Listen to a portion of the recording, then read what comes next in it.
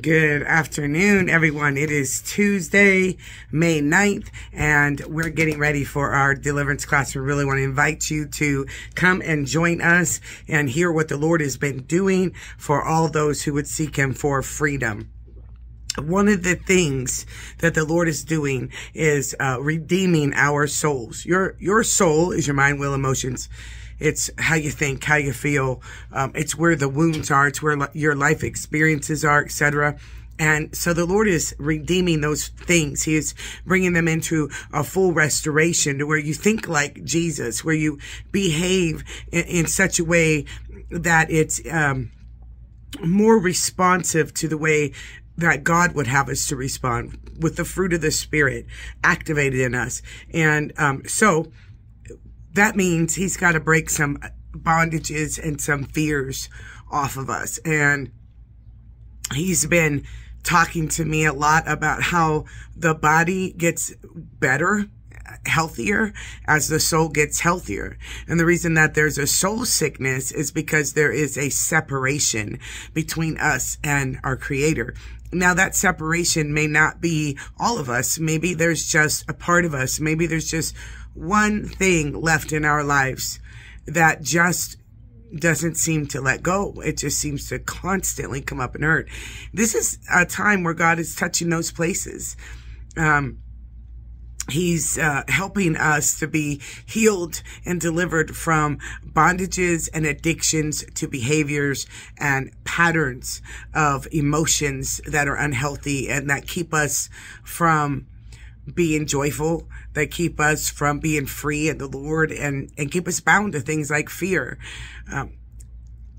I'm always impressed when I meet somebody who doesn't have fear and doesn't have rejection issues. It's really it's good to meet people like that, because a lot of people are afraid of something, and some fears maybe don't hold you back too much. You know, maybe fear of roaches, and so you just don't like to deal with roaches, and maybe you keep yourself far from where there might be roaches.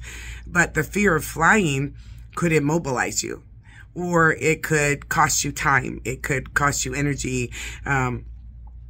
Just for an example, fear of heights, it's a bondage. It could cost you enjoyment, something you want to go and do, but you can't because you're afraid of heights and whatever fear that might be. There are a lot of phobias that people are afraid of. Snakes. Maybe you won't go out in the desert hiking because you might run into a snake or a scorpion. You get my point. And those things might seem like small things, but the demonic realm loves to operate with small things and amplify them to make them great big things. Whereas God does things in truth and truth alone. So what He brings forth is His fruit, His truth, His love, His boldness, His sound mind.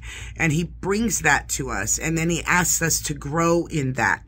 He gives it to us at the new birth experience, and then we are to grow in those things by operating in faith and conquering the things that cause us to be fearful. Also pride, rejection, lots of other emotions that we're reacting out of that we're not even aware of. And so tonight we're going to be praying for you. I'm going to bring a little teaching on the subject, and then we're going to pray. We also have a special testimony tonight. I'm super excited for you to hear from our friend Denise, who had deliverance a few weeks ago, and a major deliverance. It was really a beautiful thing to watch God set her and her husband free in this area of their lives. And so she's coming to share, and we try to bring testimonies as often as we can because we want you to know that deliverance and healing is the real deal, but it also does not have to manifest the way some people have been trained that it has to manifest. You know, God is sweet. And yeah, do we cast demons out? Do they come out sometimes with violence? Yeah, but not all the time. Sometimes people get quietly delivered in our prayer sessions or while we're praying for them. Other times, there's just a breakthrough because your mind now understands the mind of God in a particular area. So deliverance and healing can come in a lot of ways. And so anyway, with that in mind, keep that in mind when you come tonight to join us, or when you watch us on live. We will be live at 6:30 on YouTube and on Facebook at Spirit Wind Healing Ministries, and here, of course, in our building. So God bless you on your Jesus journey. Hope to meet you if we have not already.